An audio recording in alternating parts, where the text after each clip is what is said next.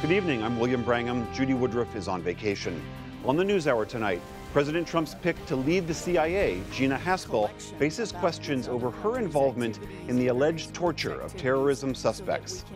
Then, Iranian leaders blast President Trump over the decision to pull out of the nuclear deal, while European nations attempt to keep the agreement alive. And our series Inside the World of Junk News continues. Tonight, how we as consumers become vulnerable to the spread of misinformation on social media. It does change your perspective. You do feel a little bit duped. But then I guess we're all in some way a little bit addicted, so we keep going back in hopes that it will get figured out.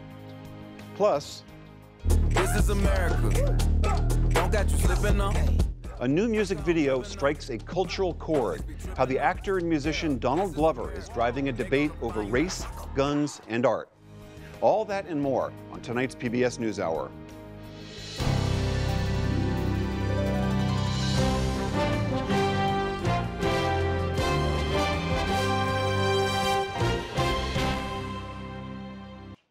Three American detainees are on their way home tonight from captivity in North Korea.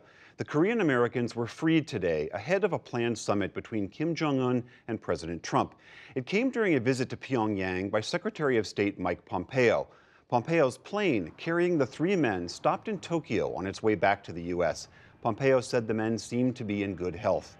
Later, at a cabinet meeting, President Trump said the release was a gesture of goodwill in advance of the summit.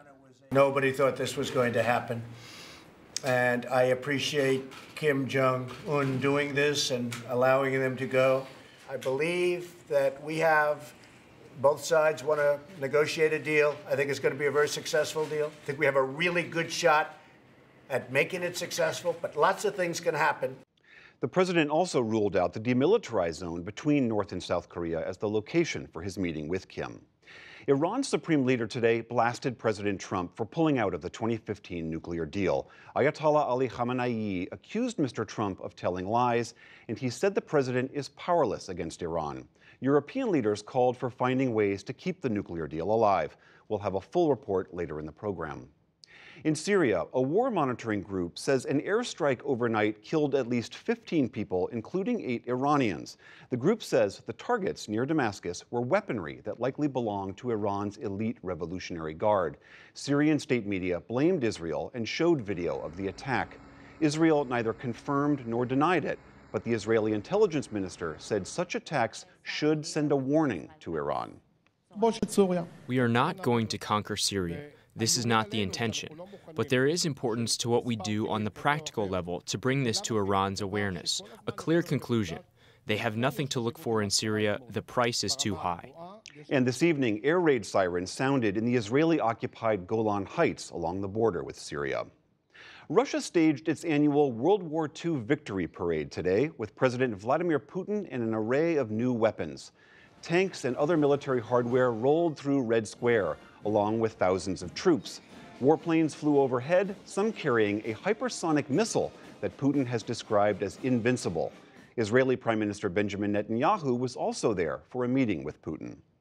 A former CIA case officer is now accused of passing secrets to China and possibly exposing U.S. informants inside China, which caused one of the worst intelligence failures in recent history. Jerry Chun Xing Li was indicted Tuesday after his arrest in January. He allegedly began selling defense secrets to China in 2010. His attorney says he is innocent. President Trump today hailed the results of Tuesday's Republican primaries. In Indiana, businessman Mike Braun won the nomination to challenge Senator Democrat Joe Donnelly in November. In West Virginia, State Attorney General Patrick Morrisey will face Democratic Senator Joe Manchin.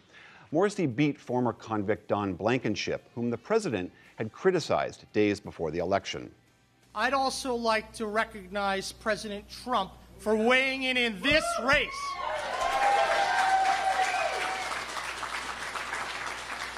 Mr. President, if you're watching right now, let me tell you, your tweet was huge. And in Ohio, Richard Cordray secured the Democratic nomination for governor. The former head of the Consumer Financial Protection Bureau will now take on Republican Mike DeWine, who is the state's attorney general. Meanwhile, in North Carolina, Republican Congressman Robert Pittenger lost his primary. He is the first incumbent to lose this year. NBC News says an internal probe has found no evidence of a culture of sexual harassment.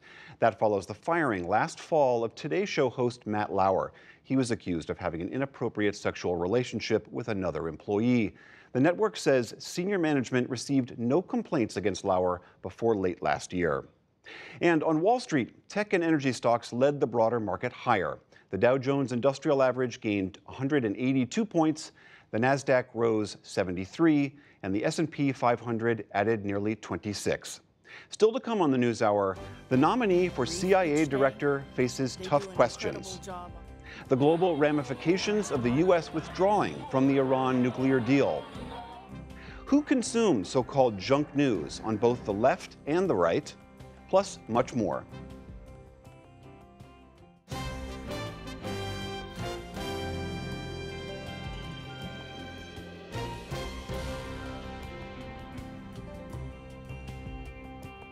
President Trump's nominee to head the CIA is its current acting director, Gina Haspel. She went before the Senate Intelligence Committee for her confirmation hearing this morning. As Foreign Affairs and Defense correspondent Nick Schifrin reports, it was her involvement in one of the agency's most controversial activities after 9/11 that was front and center.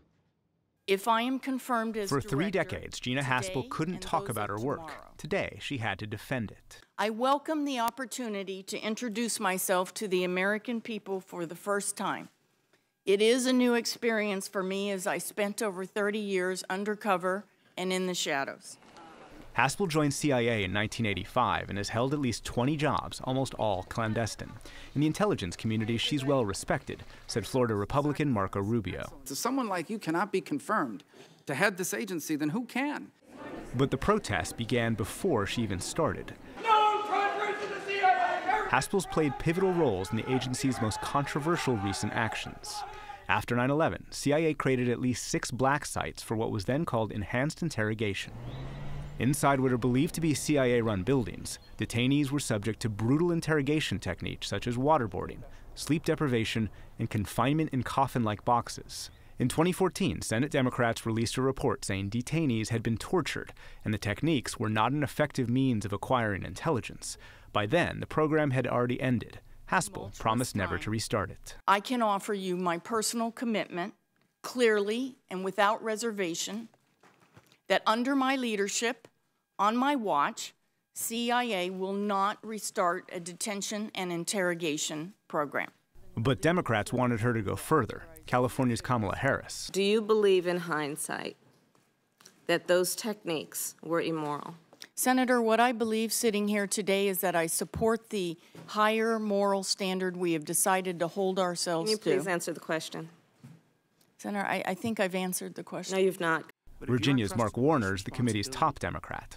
I need to at least get a sense of what your moral code says about those kind of actions. I support the higher moral standard that this country has decided to hold itself to. I would never, ever take CIA back to an interrogation program. Haspel is believed to have run a site in Thailand where Abd al-Rahim al-Nashiri, accused of bombing the USS Cole in 2000, was waterboarded. Where was that moral compass at the time? New Mexico's Martin Heinrich. When you're out in the trenches at far-flung outposts in the globe and Washington says, here's what we need you to do, this is legal, the Attorney General has deemed it so, the President of the United States is counting on you to prevent another attack. This is legal. You're giving very legalistic answers to very fundamentally moral questions. In all of my assignments, I have conducted myself honorably and in accordance with U.S. law. As a candidate, President Trump vowed to bring the interrogation program back. I would bring back waterboarding, and I'd bring back a hell of a lot worse than waterboarding.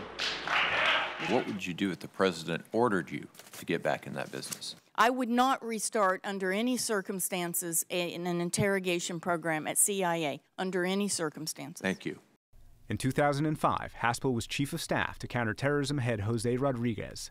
In the middle of congressional and media scrutiny, Haspel wrote a cable for Rodriguez that authorized the destruction of videos showing CIA interrogation. Independent Maine Senator Angus King. Was it a matter of coincidence that this decision was made to destroy the tapes in the same week that two major stories appeared in American newspapers? Senator, I do not recall being aware of that.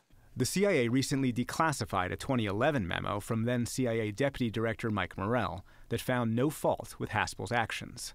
Arkansas Republican Tom Cotton came to her defense. Would holding you responsible for drafting a cable at your boss's direction make any more sense than holding a Senate speechwriter responsible for the boring speeches senators give on the Senate floor? Senator, I'll defer to you. I would submit that it does not.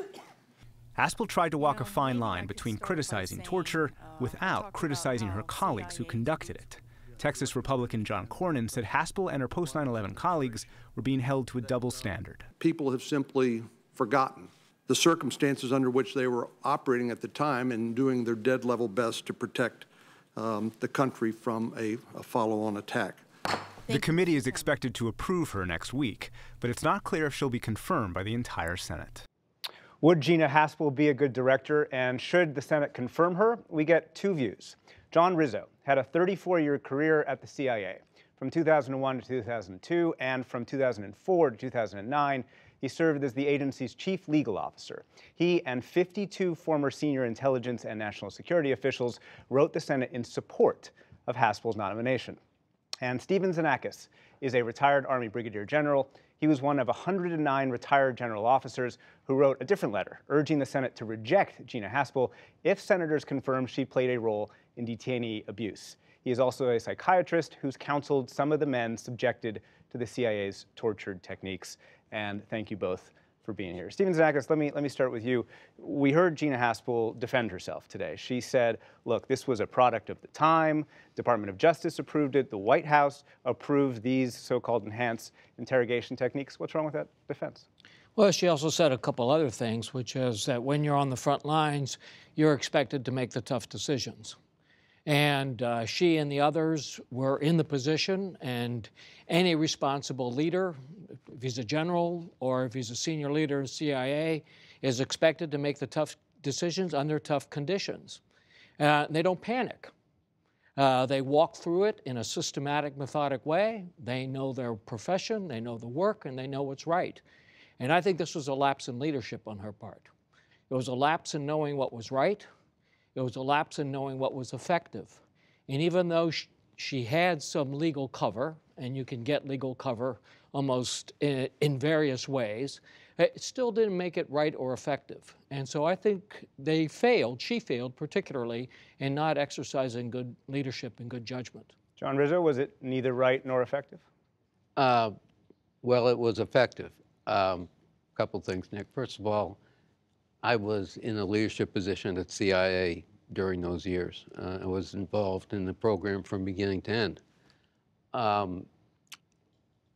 Ms. Haspel, I have to be circumspect here because I know that she was a little, couldn't get into a lot of her precise responsibilities. But I will say this for Ms. Haspel, she was not in a leadership position at the agency, and certainly was not in a leadership position like I was in the creation and approval and implementation of those techniques. So, I mean, I think that's important to keep in mind. But Stephen Xenakis, does that exonerate her just because she wasn't in the leadership? I don't think so. I mean, again, you're on the front lines. You have to make the tough decisions, and you're in a situation where there aren't people there. You're right. You're facing the problem, and you've got to exercise a judgment that you know is best and is going to work. Interestingly, also, in listening to her testimony, she never answered directly if this was effective or not. I forget which senator asked her, do you think it worked? And she didn't say, well, it works or it doesn't work. What she said was, well, we got eventually the information we needed from the captives. So it's not clear to me that at this point, which I think is important, she may in fact recognize that these tactics are not effective. Well, may I speak to that? I will say for myself, and I've said this before publicly, including in a memoir I wrote a few years back, that the program was effective. I mean, aside from its apart from its questions of morality or even legality, the program produced results. The difficult part of this is that, it is unknowable if whether these detainees would have yielded the same information without resorting to these admittedly harsh techniques. And I think that is unknowable. And I believe Ms. Haspel made that point at the hearing. So it's a complicated, complex, difficult issue. It certainly is, but I think we heard Democrats say today that this is about more than whether it was effective or not. It was about whether it was right and the morality. And you believe that it just simply wasn't there, or at least her responses weren't there to those answers? Responsibility wasn't there. It's clearly immoral, and it's clearly illegal for everybody. John Rizzo, does it matter if it's immoral? Well, first of all, it was not illegal at the time. Now, a program like that could not take place today because Congress subsequently, a few years back, basically prohibited these harsh techniques. Right, but does it matter if it's immoral? Oh, sure. That's a factor. For what it's worth, I believe that there was a moral imperative after 9/11, both from the American people and from Congress, that the CIA could not, must not allow a second major attack on the homeland to happen. I mean, as we all remember, those are very perilous times.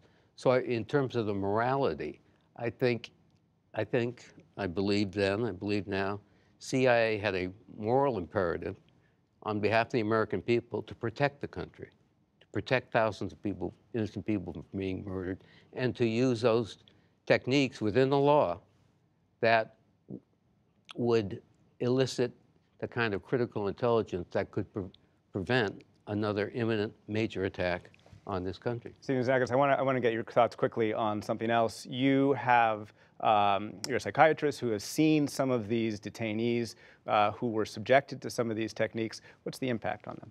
Oh, it's injured them. There's evidence of clear injury and damage, which is, I think, is a further evidence that these tactics really were torture and they were brutal.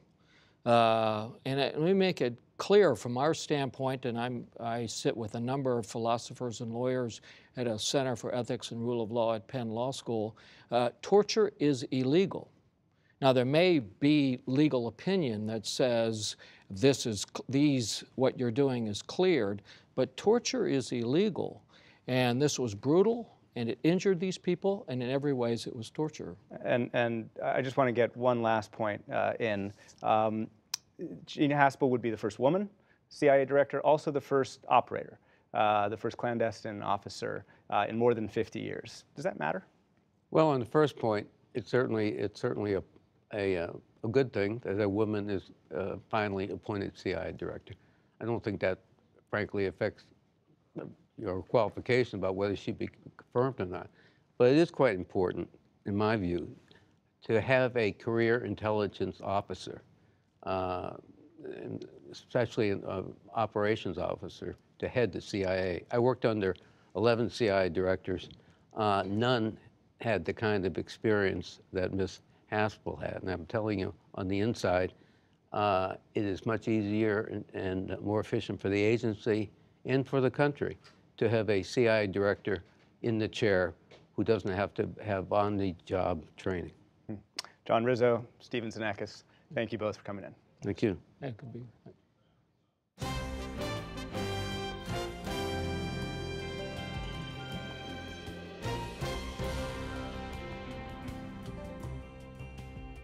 Now, back to the ongoing fallout from President Trump's decision to break the U.S. commitment to the Iran nuclear deal and withdraw from the pact.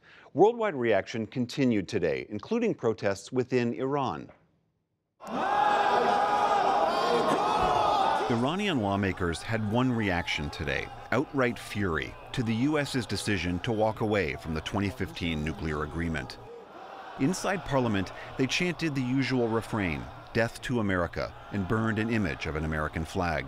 Iran's supreme leader, Ayatollah Ali Khamenei, was no more measured. He lashed out at President Trump, accusing him of lying in yesterday's announcement. This man will die, and his body will turn into ashes and food for worms and ants. But the Islamic Republic will continue to stand.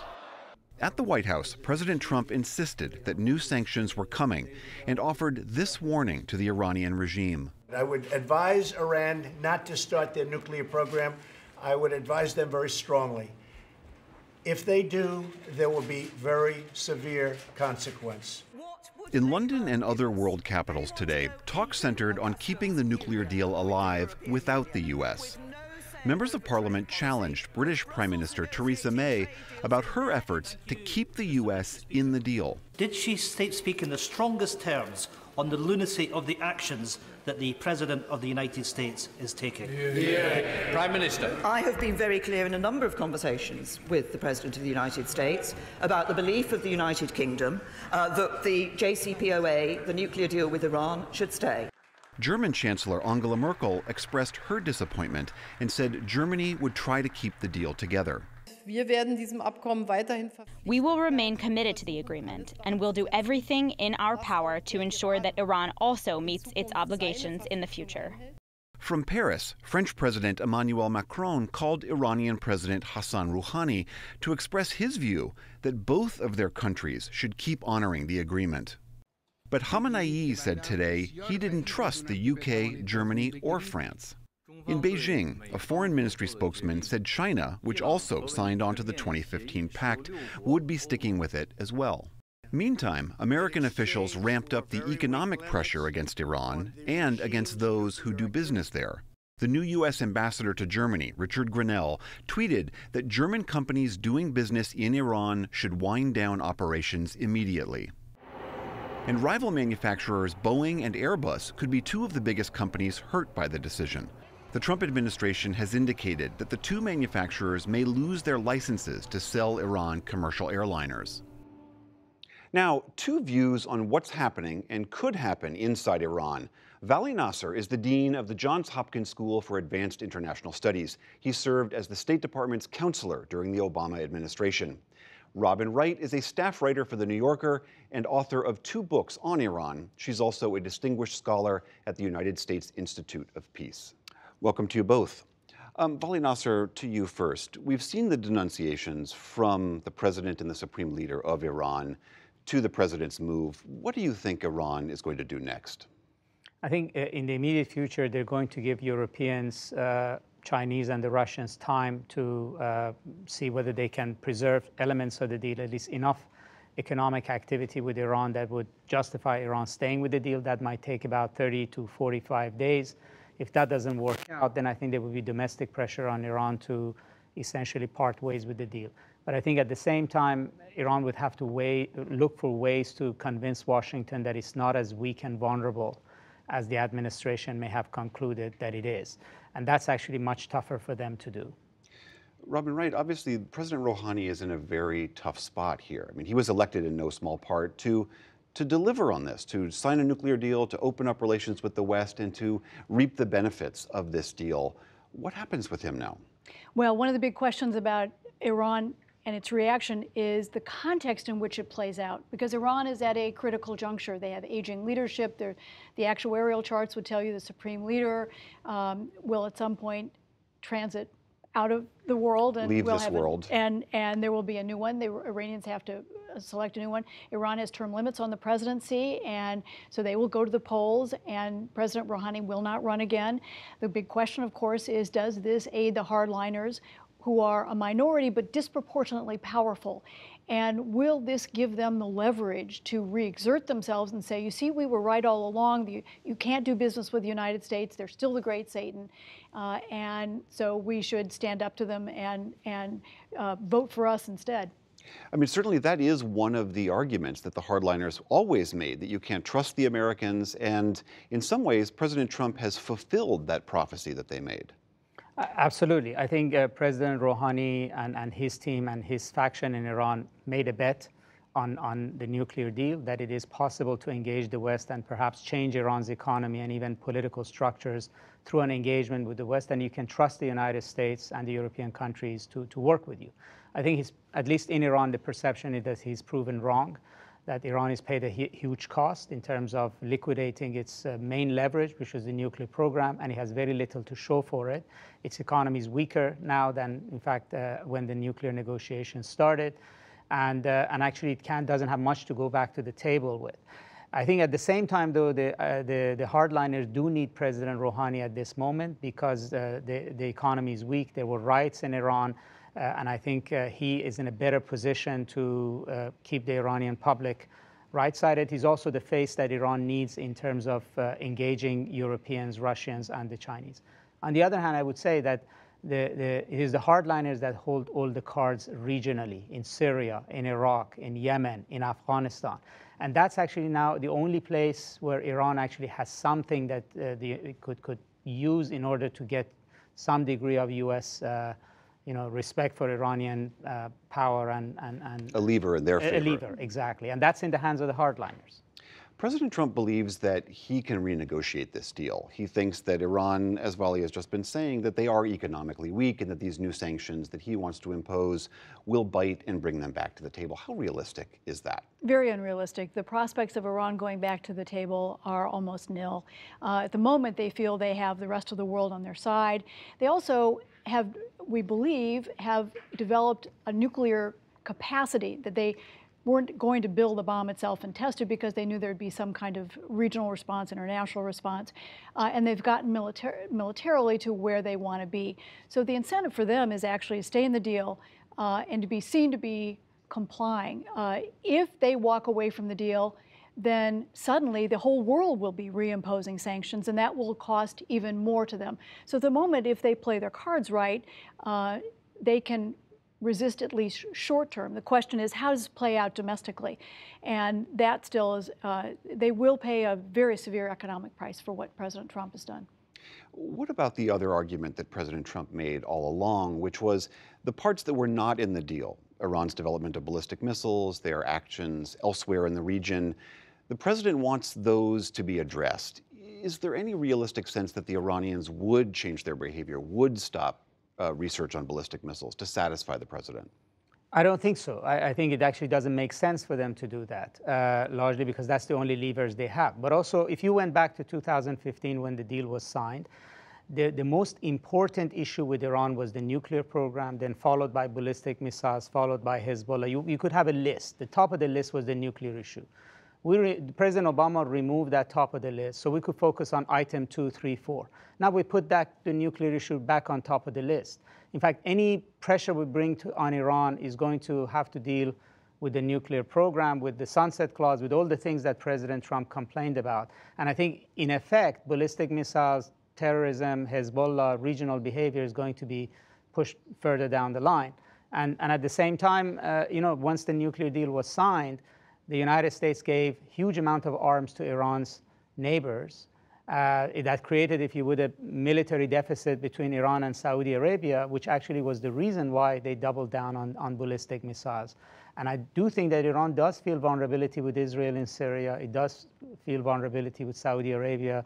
And that kind of sense of insecurity is not going to help them give these things up. Robin Wright, do you feel there are pressures on Rouhani and the Supreme Leader to go full nuclear, to say we are done with this fully, to kick the inspectors out and to restart the program? Do you really think that the international condemnation and potential military action that would follow means that that's really not going to happen, that they're not going to restart their program? Well, there's not much incentive to restart the program right now, unless it's a response to what President Trump has done. And they have threatened that if the U.S. withdrew, they had the option of withdrawing. There are a lot of options along the way. I would think that if Iranians were gaming it, and they're very good gamers, that they would be looking more at a response in the region, whether it's what they do in Syria, what they do in Iraq, that they look for those areas where the United States and Iran have rival interests, and that's where you see, because the hardliners are more powerful there, that whether it's the Revolutionary Guards, the kind of militant wings of the regime, will make some kind of response. That's, I think, where much more likely than immediately restarting their nuclear program. Robin Wright, Vali Nasser, thank you both very much.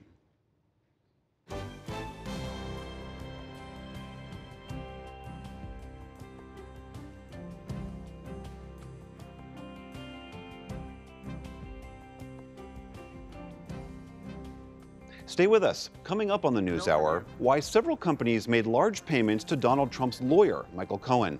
Plus, what Donald Glover's controversial music video says about race and violence in America.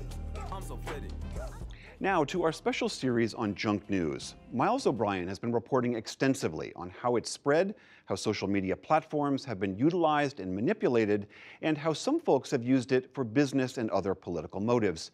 Tonight, he looks at the many of us, the users, who see all of this and how it's feeding into our beliefs about politics, institutions, and the government.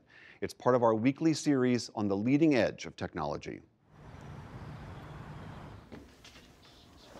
I go on Facebook because members of my family post pictures, and I can keep track of my family that way. Betty Manlove used to be a smoker. Not anymore. But she still battles an addiction. My other addiction is Facebook. I've lost hours on Facebook that I should have been doing other things. And while pictures of her grandchildren and great-grandchildren lured her to the social networking platform in the first place, it is politics that fuels that addiction. I was raised Democrat. However, I've decided that I will not vote Democrat again. We found this dyed-in-the-wool Christian conservative in a surprising way. Her grandson is Cameron Hickey, the producer of this series. As part of our investigation into the world of junk news, he wrote some software that searched the social network for misinformation. His grandmother had liked more of these sites than any of his friends. Among pages she has followed, those produced by Cyrus Masumi, the prolific purveyor of hyper-partisan content we featured in our last installment. She said she doesn't talk to any of her kids, not my mom, not her other kids, about politics because it seems like a challenge. But she loves liking political stuff on Facebook. I think social media has caused me to be more concerned with politics. Facebook is exquisitely designed to feed Betty Manlove's addiction. The ever-learning algorithm knows her well and consistently provides content designed to keep her at the screen and move her emotions, one way or another. It seems like they want to stir up questions in your mind, and those kinds of things are meant to try to influence you to change your mind, and they don't. They make me a little bit angry. That's one thing Betty Manlove shares in common with another one of Cameron's Facebook friends. Gabe Duran is an actor and soccer dad from Brooklyn. Look alive, boys! He also admits he might be addicted to Facebook. I got really involved on Facebook, which is kind of a waste of time, to be honest with you.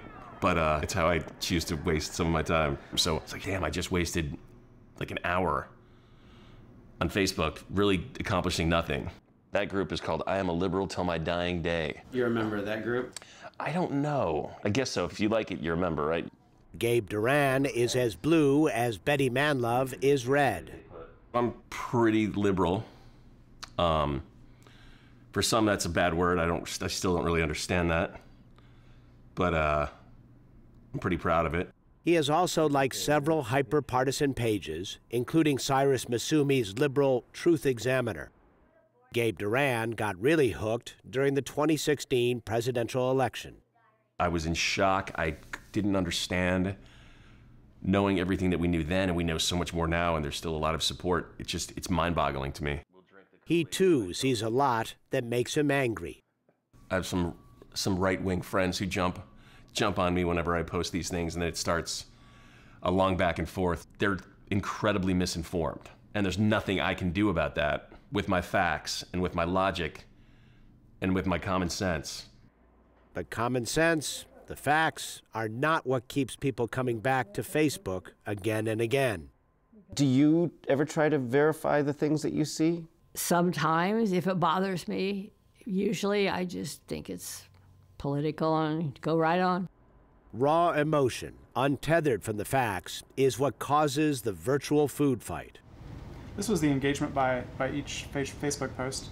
Jonathan Albright watches all of this as research director at the Tao Center for Digital Journalism at Columbia University. I saw friends and people that I knew posting things that were, insensitive and, things that maybe I wouldn't normally see them post, kind of outrage type, political, almost like outrage porn is what I call it. In this world, fringe players have equal footing, and because they are apt to be more strident, they get a lot of engagement and end up at the top of our news feeds, burying the middle ground. I think maybe some of the polarization and the kind of effects of what we're seeing are really just the exposure of groups that traditionally, without such densely interconnected social media, would never come in contact with one another. And everyone has made decisions about what to trust based on the conventional wisdom of a set of friends, our tribe. And we tend to agree with them. Neither Betty nor Gabe say their opinions have been swayed on Facebook, just hardened. Do you think that you're going to change any of your beliefs based on the news you read? Not unless there's tremendous proof that I should change what I believe. And these days, the actual truth is kind of hard to come by. I know that no one's going to change my mind about the way I feel, and I know I'm not going to change anybody else's mind. The term of art is filter bubble. Web publisher Eli Pariser coined the phrase. This kind of image of a filter bubble as this kind of personal universe of information that follows us around wherever we go, and that filters out things that we might not want to engage with, and shapes our own sort of view of the world. That's a really big shift from a set of editors and producers, carefully thinking about what should go on the front page and what shouldn't. Yes, you may have a popsicle. Let's go get him. It is a welcome shift for Betty Manlove, who has very little trust of traditional media sources. I believe what I want to believe. I'm too much of an independent thinker to allow emotions to take over. And news is news, and opinion is opinion. And so I just go for the true news. But finding what is true in her news feed is not so easy. She has been convinced Barack Obama was born in Kenya. Let him produce the birth certificate, which I hear doesn't exist. And Parkland school shooting survivor David Hogg is a fraud. So where do these ideas come from? From the filter bubble created on Facebook by liking a post or clicking on a targeted ad that unwittingly makes users followers of a hyper-partisan page. In the mix, some misinformation from Russia. Her grandson helped her find that out by going to a site on Facebook for users to see if they have liked any pages linked to Russia's Internet Research Agency. So it shows that on 6/20/2016, you liked this page, stopA.I, which is a Russian Facebook page. Then on January 8th, 2017, you liked Army of Jesus, which is another Russian page. Really? Yeah, let's keep going down. And then on 6/20/2016, you liked one called Secured Borders. So these three pages that you liked were pages created by Russian intelligence agents to spread disinformation. Well, that's all new information for me. Does it ever worry you that they might be manipulating you? I'm sure that they are trying to. I try not to be manipulated by that, but it's possible that I am. Gabe Duran says he is more likely to seek humor and entertainment stories on Facebook. He says he goes out of his way to check stories for accuracy before sharing. He doesn't feel manipulated by falsehoods, but rather Facebook itself and a business model that rewards polarization and makes users the product. It does change your perspective. You do feel a little bit duped. But then I guess we're all in some way a little bit addicted, so we keep going back in hopes that it will get figured out, that they'll figure out the glitches and the stuff that's not working. In our next installment, we'll take you back inside Facebook and show you how they're trying to fix what's not working. I'm Miles O'Brien for the PBS NewsHour in Menlo Park, California.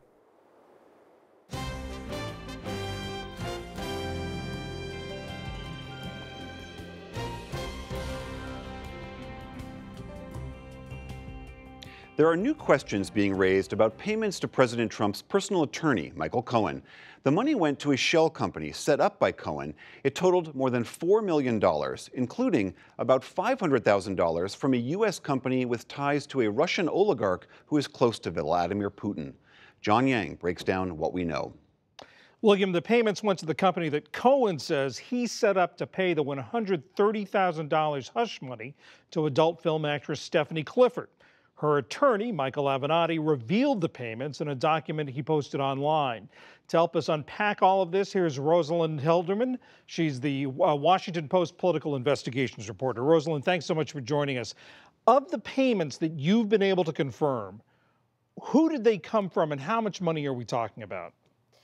We're talking about, I think it's about $2.5 million that seems to be confirmed at this point.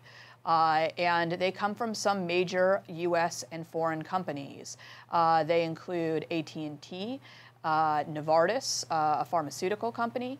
They include this company Columbus Nova, which is a U.S.-based affiliate of a company that is owned and founded by a Russian businessman.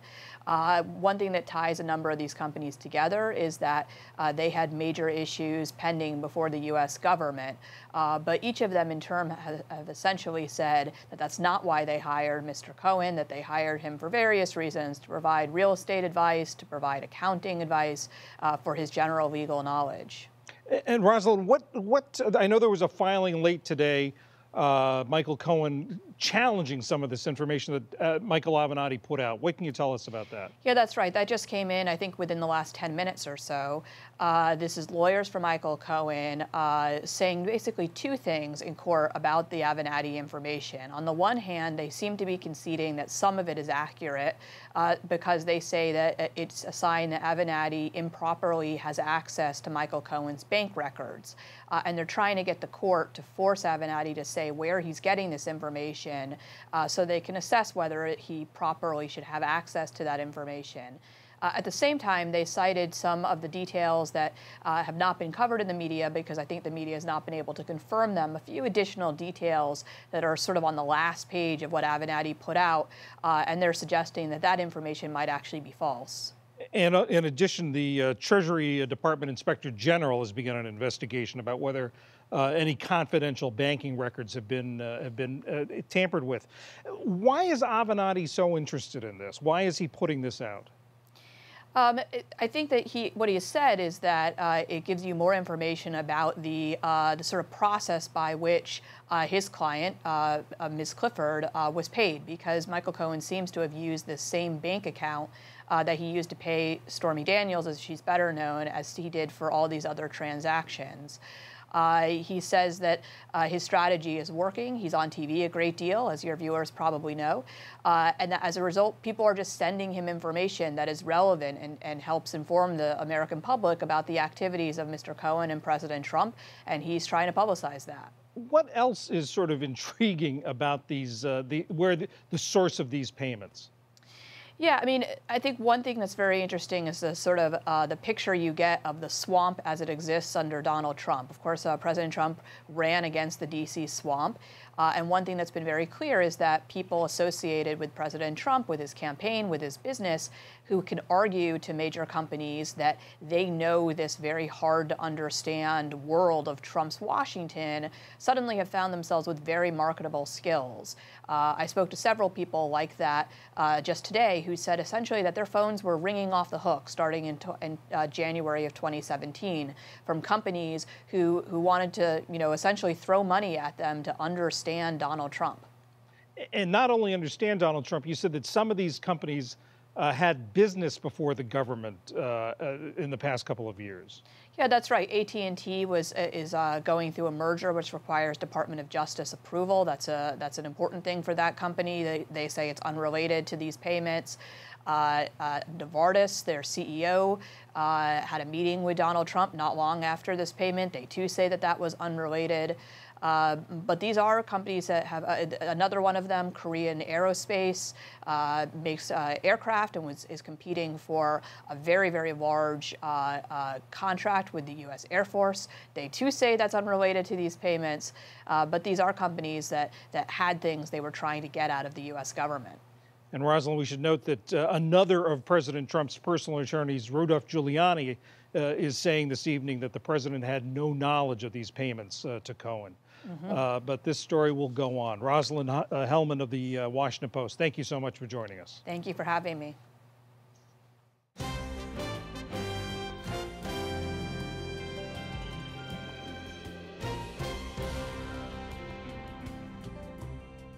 In just a few days, a music video called This Is America has been viewed almost 55 million times. As Jeffrey Brown explains, the video has also set off an intense debate about violence and race. The video is beautifully shot and choreographed, infectious in its beat, jarring in its violence and imagery. And it's clearly struck a nerve, touching on painful racial history and a contemporary culture of mass entertainment and mass murders. It's the work of Donald Glover, known for writing and acting in the acclaimed TV series Atlanta, for his comedy and for the music he performs, as here under the pseudonym Childish Gambino. Here's an excerpt from This Is America with a warning for some of the violent images it contains.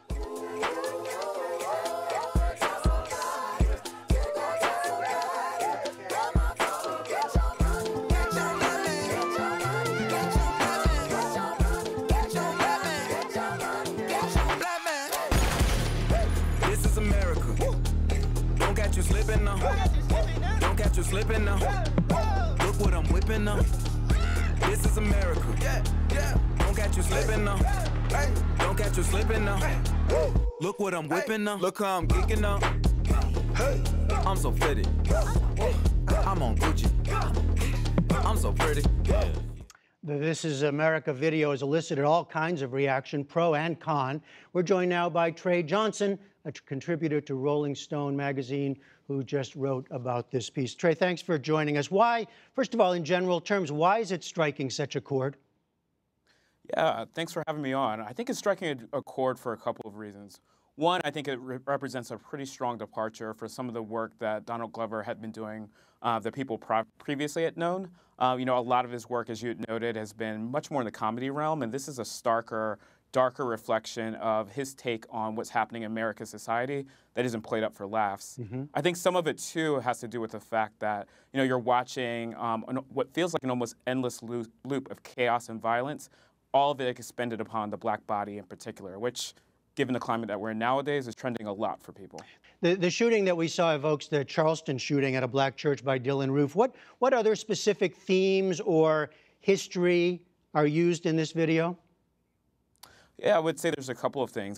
There's obviously the shooting that you just referenced. There's also the shooting that takes place in the beginning of the video, where you see a black guitarist who is peacefully trying to do some music, and he is kind of mercilessly executed right at the beginning of the film. In the background, too, I think what's interesting to watch is there's an ever-evolving, increasing chaos and violence that's happening in the background. Some of it is very reminiscent of some of the protests and riots that we've seen in light of a lot of the black victims that have fallen due to police brutality and other types of gun violence.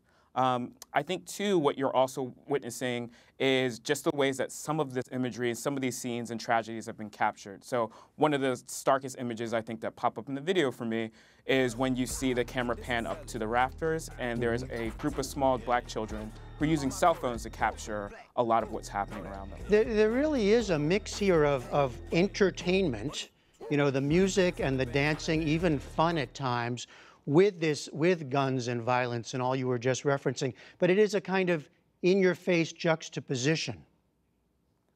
Yes, I think that's purposeful. I think for a couple of reasons. I write about this in the article. One is the idea that, you know, I think a lot of times black artists understand the need to transform their community's pain and trauma into art. And sometimes that art looks very joyful because we're looking for ways to uplift ourselves and to heal from a lot of the things that are visited upon us in the community every day. I also think you look at like kind of the kind of like tension between exploitation of black culture and black pain for media and popular culture consumption. And so there's an aloofness around just what people are sharing. Sometimes it's consumed without the context or the care about the actual pain and the real life circumstances that are involved in the lives of black artists and the communities that they often represent, when they're kind of taken in by people who are several altitudes removed from those kind of day-to-day circumstances, too. You know, I mentioned that there's been a lot of negative reaction, and there's many, many layers and strains of that. Part of it, of course, is questioning the violence and how much that is necessary, how much of it is shown. Some people are also questioning Glover's motives and his own background and what he's bringing to this. Explain what you're hearing in terms of the critique out there. Yeah, you know, I hear some of those same critiques. I think for some folks, the idea of seeing even fictionalized black violence on the screen is unfortunate because I think a lot of people feel like we've already become very viral in seeing the image of black bodies either through police footage or, again, captured on cell phones, looped through our social media feeds and across text message chains all the time. I think, too, again, you know, I think what is jarring about the video itself is that you watch Glover's own kind of facial contortions as he moves from scene to scene to scene. I think there's a desire to see him kind of linger in the despair and acknowledge the deep pain that some of these images are causing for people or how they are resonant of things that are happening that people identify with all the time in terms of losing family members or friends or other relatives to gun violence itself. And then I think lastly, you know, what I really challenge people on is, you know, art is going to make people uncomfortable at times. And I think what I really like to do is focus on crediting how much it is that black artists are kind of choosing to take on the hard labor of holding the tension between entertainment and responsibility to uplifting just much more nuanced conversations about American life that I think is often given a pass to some of their mainstream white peer artists. And so for me, I'm more interested in the conversation of what is this art telling us versus what are the motivations behind it? Because I think the conversation that we're trying to have around what this art is producing in front of us is much more worthwhile than trying to scrutinize and parse what everyone's individual motivations are. You know, just briefly in our last minute, I mean, I can see a lot of people wondering just what's going on here. How much of it is Glover making a serious statement as opposed to making a provocative piece of entertainment himself? Yeah, I mean, the tough answer might be that it could be both. He might want to actually, you know, I think this is a subversion of pop culture typically being the thing that is an escapism that makes us feel good and makes us feel happy. You know, I've been saying, watching this season's Atlanta, one of the greatest things that he's been doing about this is changing the expectations on what we're doing in terms of engaging with traditional pop culture mediums. And so both Atlanta and This America are choosing to take on a darker, harsher tone, which is like confounding the expectations a lot of people are expecting. And I think lastly, you know, This Is America, Atlanta, fits into a wider conversation around pop culture tapestry that black artists are doing. You look at Get Out, you look at Lemonade, you look at even some of the things that Solange Knowles has done with A Seat at the Table and Janelle Monáe's most recent album. They're all looking to choose to pick up the baton of having America really look at a lot of the contradictions around what we say we value about black lives, and then how we actually address black entertainment when it chooses to stand up and represent the kind of like chaotic, nuanced experiences around black lives inside of a wider society. All right, Trey Johnson of Rolling Stone, thank you very much. Thank you.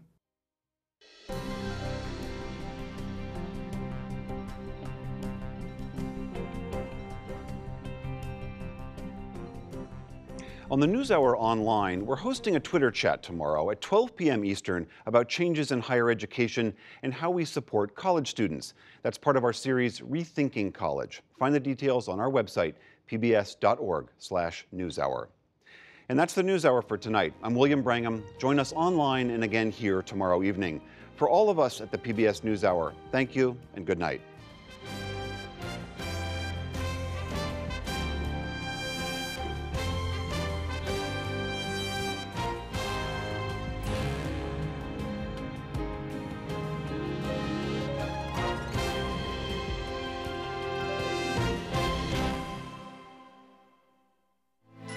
You're watching PBS.